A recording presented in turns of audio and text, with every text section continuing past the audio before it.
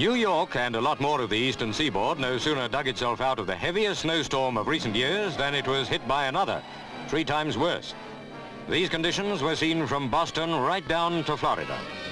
Washington never had it so white. The White House itself took on a winter beauty few people have seen before. So did the Lincoln Memorial. Its approaches so deep in snow, there wasn't a single visitor. Among the few people who weren't able to stay indoors were newsreel cameramen, who began to wish they'd been assigned to the royal tour.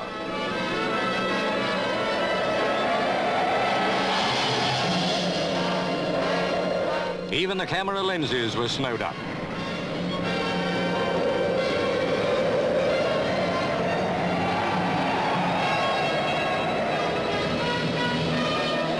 Cars and buses were in an awful plight.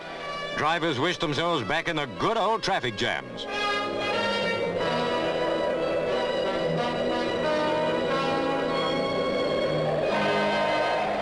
To end this report, an unforgettable view of the Capitol.